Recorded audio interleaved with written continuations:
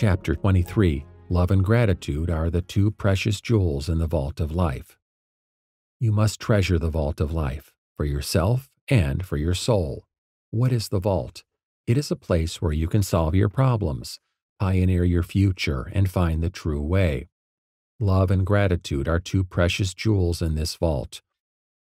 Do not alienate yourself from it, because things in the future may become derailed if you deviate from love and gratitude.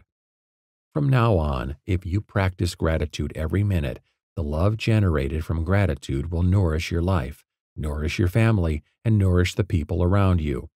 Then it will not matter if the world is coming to an end, because we will all be able to face the changing world by accepting it with peace in our hearts. If the human race is lost with many unanswered questions in life, this negative energy will form a collective consciousness that will manifest on this planet. If we move towards this direction, we will form a vicious cycle. Therefore, I hope we see ourselves as seeds of our society who spread love and gratitude to the heart of each person.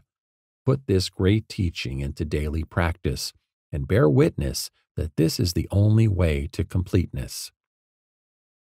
Love and gratitude have been mentioned in some religions, but when push comes to shove, it all comes down to putting it into action by practicing being grateful every minute of our lives.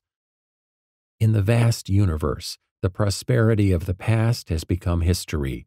A new era is coming. During the interim period, disasters and calamities in various places and the unimaginable events may appear. Yet at this moment, many people still believe that money is the most important thing.